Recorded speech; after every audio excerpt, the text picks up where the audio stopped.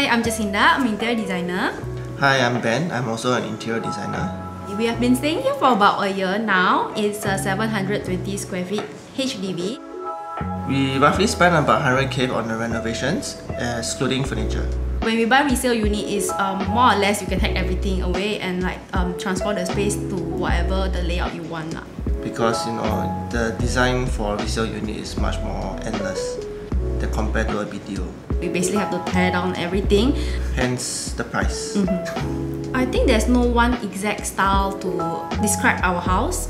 It's more to contemporary with a little touch of industrial. In a way, what we did was all the built-ins actually are more timeless. So any point of time, if, for example, let's say we would like to change the style, so we can just change the furnitures. So we don't have to actually change all the built-ins.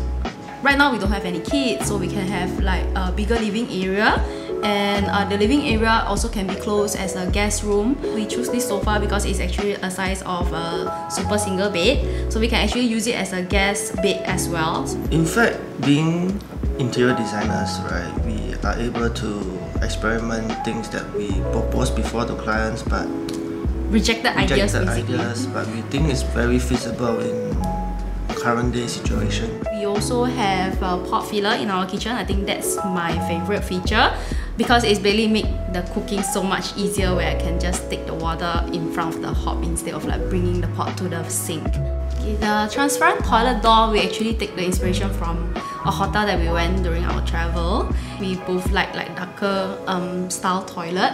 Yeah, and it's basically only the two of us, so we don't think privacy is an issue. If we design for like clients, right, there's always a time limit. You don't really have the full extent to really test the space.